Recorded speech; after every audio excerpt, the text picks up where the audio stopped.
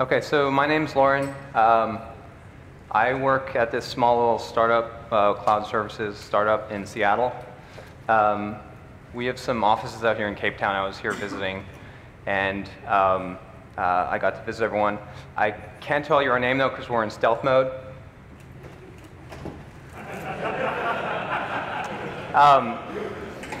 I'm probably going to get in trouble for that with trademark.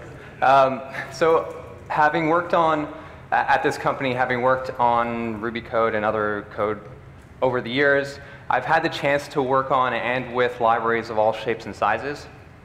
And I want to share my experience using those libraries and writing those libraries in terms of how to deal with API stability and what that means and how not to break people and all that kind of stuff. So a lot of the stuff that I'm going to be talking about is sort of the lessons I've learned over the years. And a lot of it might sound like I have all the answers, but I don't. There's a cost-benefit associated with all these decisions, and your mileage may vary. So with that, let's go. We're getting older as a community, and I think that's a good thing. But what does it mean to be a grown-up? The word that I associate with grown-up is responsibility. And that means that because there's a lot of code out there, there's a lot of stuff that can be broken. And responsibility to me means sort of this journey from being an idealist to a young little idealist to a older, more wiser pragmatist. And when I started doing Ruby, I was basically entranced by this beautiful Ruby, beautiful idiomatic, like English DSL style beauty stuff. And I wanted to make my APIs perfect and everything. And I think over the years you sort of realize that now that we have code that depends on all these DSLs and they're not perfect, we have the choice: do we want to still be those idealists that just throws everything off the table and starts fresh, or are we going to be more of a pragmatic kind of community that that can live with some imperfection? And that is to say that backwards compatibility matters. But to whom does it matter? And so library maintainers live in this world where they see one dependency or two dependencies or maybe zero. And they live happily in this world, and I call this easy mode, because they don't really have to deal with many dependencies. They sort of live in this, and I'm one of them, and we sort of live in this world where we have a distorted view of dependency management. And so it's easy for a library maintainer to say, oh, I'm going to break stuff now, but it's just one breaking change, you can deal with it. But the reality is different for many other people. The reality is this is their world, and they have a lot more dependencies to deal with, and your library just fits in as one little piece of this puzzle. And so just for context, this is actually what dependencies look like. If you thought I was joking with that image, this is a sample gemfile.lock for just some sample file on application on GitHub, and it has over 150 lines in that gemfile.lock. So it has a lot of dependencies. And so you have one library maintainer that says, okay, just one breaking change, and another library maintainer that says, oh, just one breaking change, and eventually you are broke. So breaking changes hurt, and they hurt a lot for developers, and this is basically why we have a gemfile.lock, is to sort of isolate ourselves from these breaking changes. And having a gemfile.lock is a good thing, and you should be isolating yourself from change, especially when you're deploying to production apps. But there's a side effect of being too afraid to update, and that is you fall behind, and you have to spend a lot of dev cycles trying to keep up to date with all these changes. And so we shouldn't be breaking as much as we used to, especially as sort of we grow up as a community. So my talk is mostly targeted at the people who are writing and maintaining libraries, but I know since there's a lot of people who just develop applications out there, I have some advice for you guys, and that is hold us library maintainers accountable. If we break you somehow, if we make a breaking change, open a GitHub issue, let us know that we broke you, because that's the only feedback we get is when people complain. And this applies for major version bumps. Going from 2.x to 3.0 doesn't always mean that you should be able to break all your users. So if you got broken and it's really painful, you should let the library maintainer know that, hey, maybe you didn't need to do this. Okay, so for the library maintainers out there, let's talk about how we can not break users and make people angry. Avoiding change is always better than mitigating change. Obviously, if we didn't change anything, everything would be awesome, but we have to change stuff. So mitigating change will do. Let's talk about some change mitigation strategies.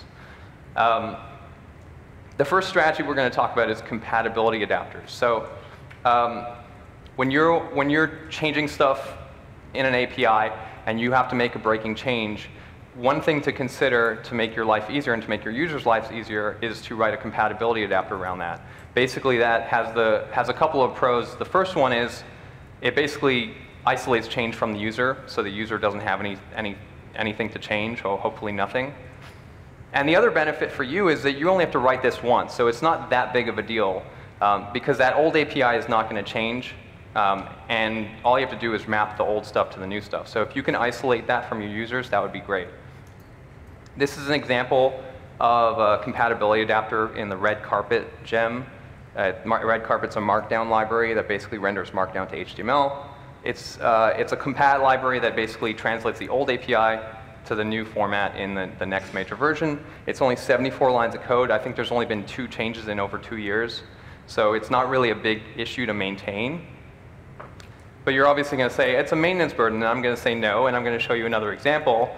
And this is the RubyGems source index file from RubyGems 1.3. The RubyGems 1.3 source index file is basically this magical thing that lets you access all the gem specs on your system. And this thing went away a while ago, probably over 6 years ago. And we're in RubyGems 2-point-something right now. But one thing you can do is you can actually take this file verbatim and pull it into RubyGems 2.x and just require it, and it will work with 0 changes. So there is literally 0 maintenance cost to maintain this file.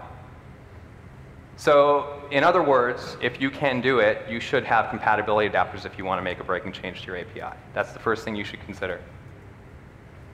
If you can't do that, the next step is ethical deprecation.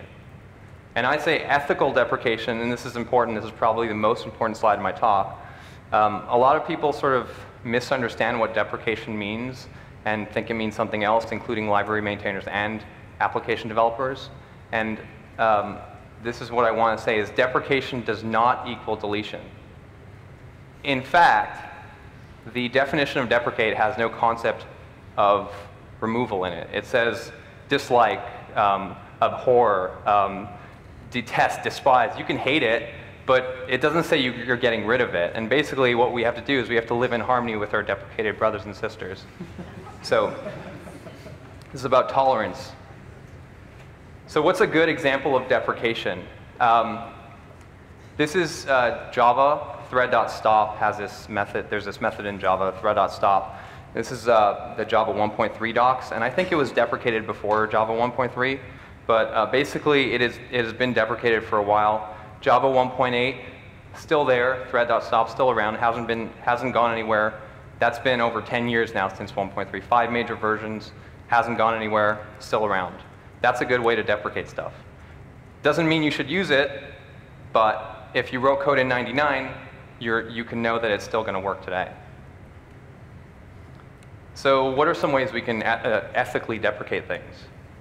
Tip number 1 is always have a good technical reason to deprecate. And I mean technical, not aesthetic. So if you just don't like the look of a method, that's not a good reason to deprecate something. Number 2 is always have a replacement API, because if you don't have a replacement, effectively what you're doing is not deprecation, but just feature removal. And that's not quite the same thing. So something you should try to be like is thread.stop. Thread.stop basically, and I don't know if you can read this, and it doesn't really matter what it says, but basically it says there's a race condition there, don't use this, use condition variables instead. So they provide a really good technical reason why you should not use this method. And they also provide a good alternate API. Not in this case, it's not an API, but it's just a different way to do things. Be like stir-cpy. Stir-cpy is a C method that copies strings. This isn't the ANSI C runtime. This is actually an MSDN's version of the C runtime.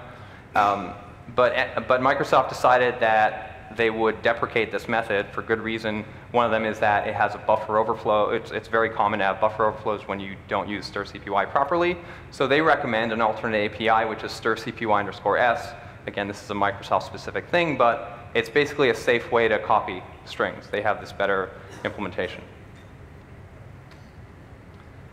Something you shouldn't be like is fsexist. Fsexist, this is in Node.js 0.12, it's in IO.js. It hasn't really been in the latest release of Node, but it's in IO.js. And basically what they decide to do is deprecate the way to check if a path exists. And their reasoning is that it's an anti-pattern and you should never have to check if a file exists, which is not a technical reason. It's some kind of idiomatic, idealistic view of how you should be doing programming stuff. There's no reason provided. There's no replacement API. They don't tell you how you should check if a file exists. According to IO.js, you should not need to know if a file exists. So that's not a good reason. So on the plus side, you don't have to maintain deprecated code, which is awesome because you don't have to do anything about it. That's part of the contract of deprecating code, and that is what deprecation should mean, is that I'm telling you, I'm not going to touch this code ever again. What you get today is what you're going to get in 10 years from now. But on that note, because you're not maintaining it, there's no need to delete it.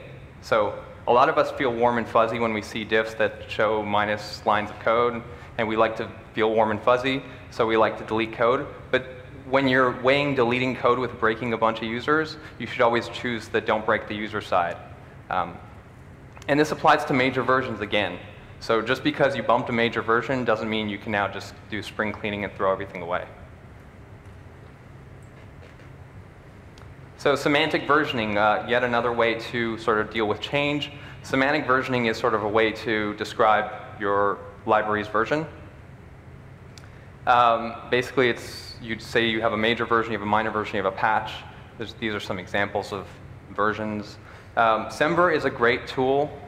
You can use Semver to describe your library. You should use Semver to describe your library, but you should not use Semver as an excuse to break users, because that's not cool.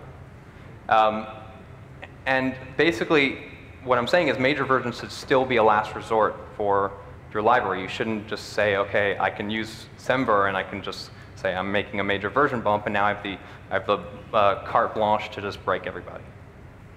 What you should be doing is using Semver to communicate those breaking changes in the rare cases that they do happen. You don't go the other way around and just decide to break people and then say, oh, I'm going to use Semver as my excuse for doing this. Because then you end up with the gem-bottle lock issue where major versions just change all the time and people don't know what it means. You're sort of diluting the meaning of what it means to change a major version at that point. So yeah, use Semver to communicate those breaking changes, not to break people.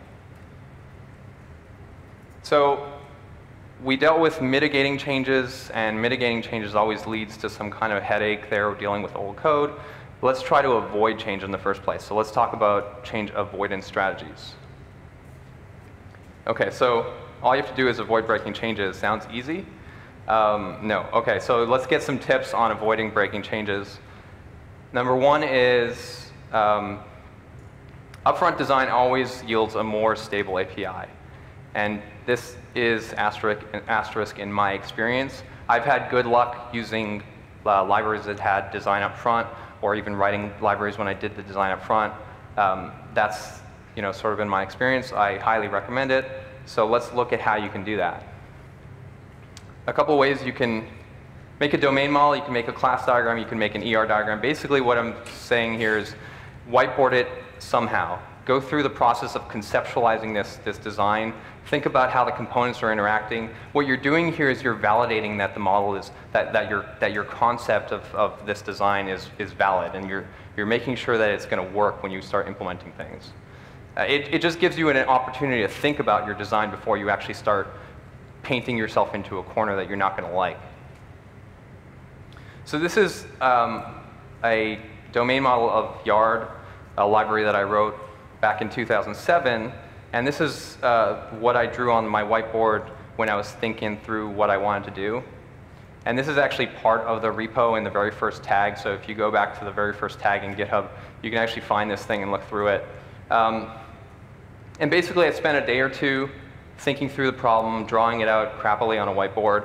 And I came up with a design that I was happy with. And in doing so, I was validating the model, and I was validating if I liked the architecture. And I came to something that I liked, and I guess I liked it, and I guess it worked because 8 years later, that same architecture still exists. Pretty much everything in that initial image still exists in some form. These are the docs for Yard right now. You'll see that most of those things are still there if you look through. I like ER diagrams, I like class diagrams, I like domain models. I've had a lot of experience using them. I know that it's not for everybody.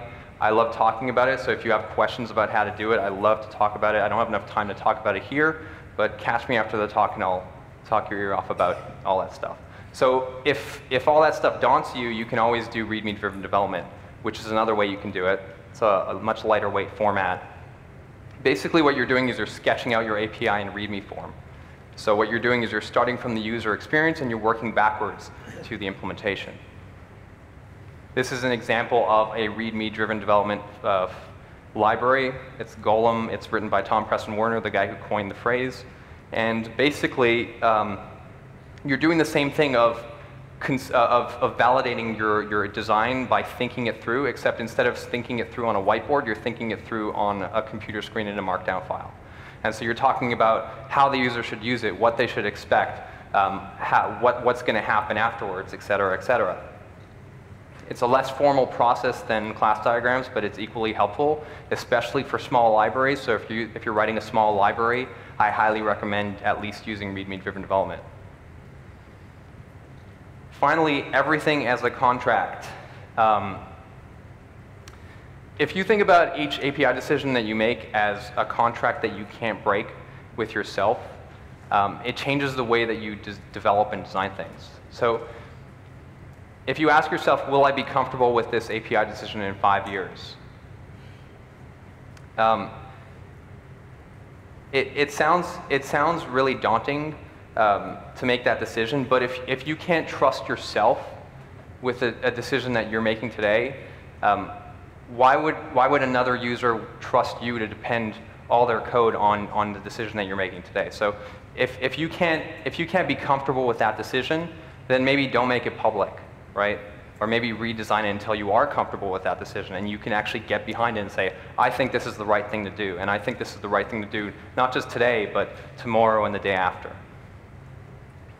And you're going to say 5 years is a long time, and I'm going to say no, and to illustrate that, we're going to play this game called Things That Were Designed More Than 5 Years Ago and Still Work Today.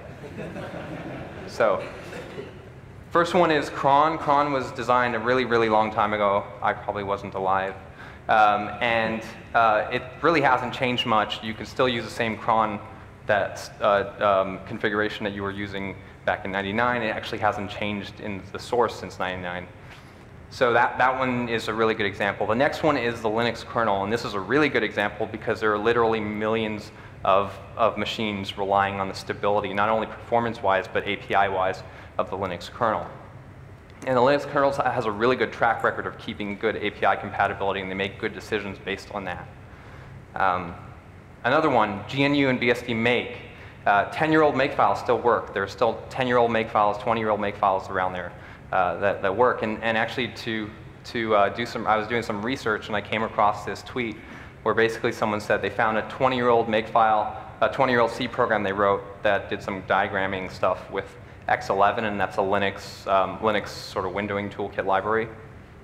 And they were able to resurrect this old C program, compile it, make two makefile changes, one C source file change, and they were able to compile this 20-year-old program and have it working on new software. That's actually not more than not bad. That's actually really impressive.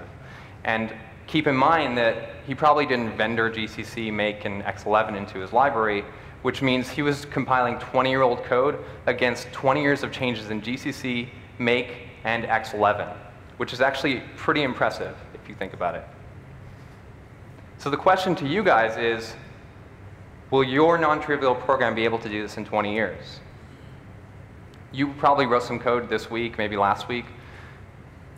Think about your Ruby code that you wrote this week. Do you think it's going to run in 2035? What about 10 years from now? What about just 5?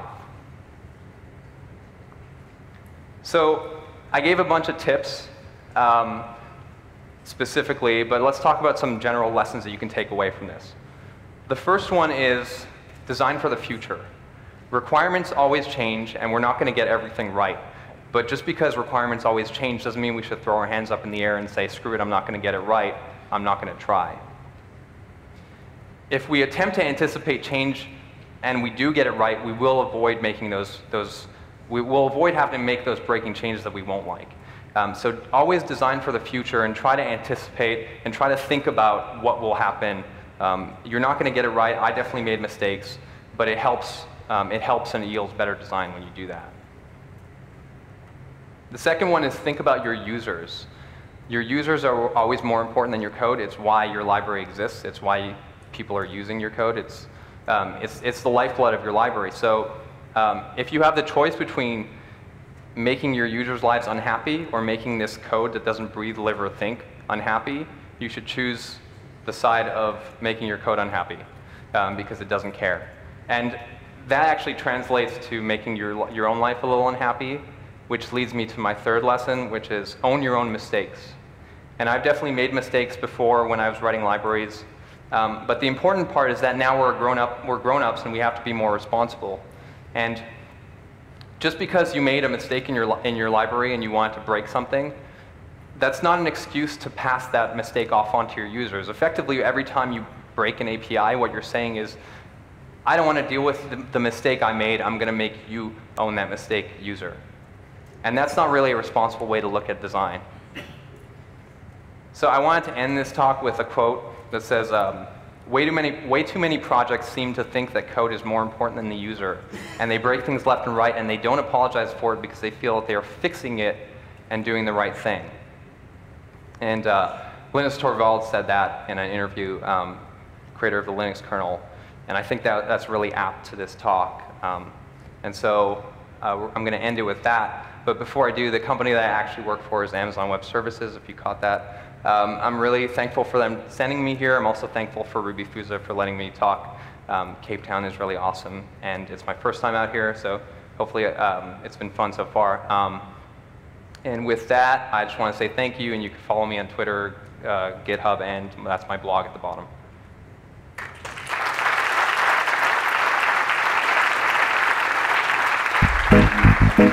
Thank you.